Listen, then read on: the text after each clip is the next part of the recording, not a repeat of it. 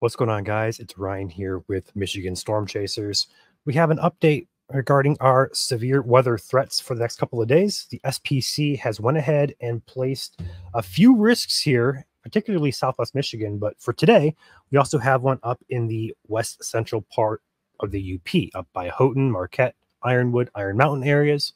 Dark green areas indicate there is a level 1 out of a scale of 5 severe risk, and the light green areas around the entire state is just general thunderstorms. Okay. Hazards today, damaging winds, same exact areas. There's also a 2% tornadic risk that does brush up into southwest Michigan by Kalamazoo, over towards South Haven, Benton Harbor, all the way down toward that Sturgis area. All right, let's go ahead and jump into some models here. Looking at the NAM3, we do see one feature we're going to watch today, in particular afternoon and evening, right around 3 or 4 p.m. We're going to start keeping our eye on things here. But overall, this is going to move our way here. We're going to call it an MCV. It's going to travel across Wisconsin, across Lake Michigan. It's going to arrive in southwest Michigan. The MCV can be a source of lift as well as enhanced shear. So we'll kind of watch it closely. Overall instability today doesn't look to be overly impressive, but I do think there's enough there to warrant mention of a potential rogue severe storm. I think the SPC did a good job there with that SP, or with the marginal risk there for Southwest Michigan. This is at 5 p.m. here on this model here. We're going to notice here in Southwest Michigan, we have some storms even across northern Indiana, as well as the western part of the UP there. So expect storm coverage and intensity to increase through the afternoon as we get toward that 4-5 p.m. and after time frame. That's going to travel eastward here, and that's going to spark off more showers and storms before the sunset hits right around 9 o'clock. Those storms should be on their weakening trend by then. The bulk of the severe threat does remain off to our south here. We see the squall line form across Illinois and Indiana.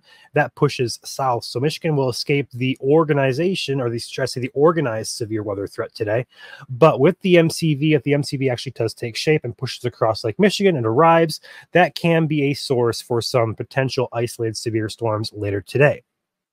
And also, can't forget the guys up there in the UP.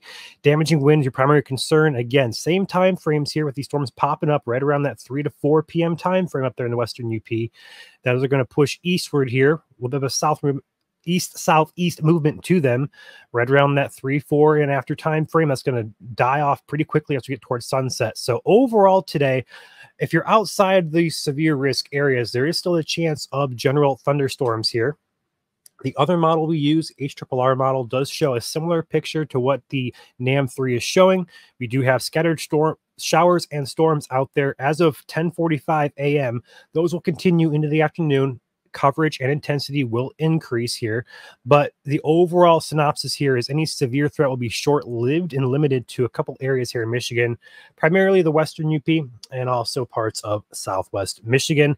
This model here says most of the severe weather does stay off just to the south there across Indiana border, but still the MCV is on this model as well. So we're going to watch it closely, especially, and if you guys happen to live in these severe risk areas down there by southwest Michigan, dark green, or up in the west central part of the UP, just make sure you have ways to receive warnings just in case today. It doesn't look like an overly big day at all, but definitely keep an eye to the sky, keep an eye to your radar if you have one, and make sure you heed all warnings if any are issued. Now, going on to tomorrow's outlook, Tuesday, we do have a general thunderstorm risk for the entire state. And now they have introduced a marginal risk, level 1, again, out of 5, there for southwest Michigan, close to Grand Rapids, up toward the Muskegon area, down toward Benton Harbor, over toward the Coldwater area, as well as Battle Creek, Kalamazoo. You guys are in that marginal risk once again for tomorrow. The threat for tomorrow does appear to be damaging winds once again. However, I do not really see much right now on models that indicate that this is going to be anything significant as well. Most of the organized severe weather will stay south and again west of Michigan. We talked about this last night on our weekly live stream. I don't think any one of these days is a huge day, so to speak. I think that risk is just there just in case, because the environment is very borderline So it's just one of those time frames we're going to have to kind of watch this closely and just kind of see if anything overperforms, like we have more instability than expected or more wind shear than expected. That could kind of raise our threat just a bit. But overall, I don't see anything too concerning for any one of these days just yet. It's just kind of, like I said, borderline environment. Then also day 3, Wednesday, there is a marginal risk out from Grand Rapids over to Lansing, just south of Detroit, sits in Ann Arbor through Monroe County there. That's going to be in effect there as well for the western, very extreme western part of the UP by Ironwood. So not too much concern right now for the UP, but the overall synopsis once again for Wednesday, I do think there's a little bit higher chance for some severe weather on Wednesday and even perhaps Thursday as well. But we're going to wait to kind of get specific with this just because we're 2 days out. The domino effect, as we call it, is in full effect here. How today plays out will affect tomorrow. How Tuesday plays out will affect Wednesday. So overall, stay tuned for updates for Wednesday. But again, another marginal risk there in place for areas right along I-96 and points southward here. All right. With that being said, like I said today, 3 to 4 p.m. and after, expect storms to fire up in intensity as well as coverage. Scattered showers and storms possible across the entire state today, which is Monday. But severe weather should be tied to primarily 2 areas in Michigan, the western UP and southwest Michigan. Not expecting things to get too out of hand. All right. With that being said, if things do go severe, we'll be here as always, live tracking it here. Myself, Joel, and also the team here. We have some chasers going out today, so we'll have you guys covered from every angle here. So stay tuned for that if need be.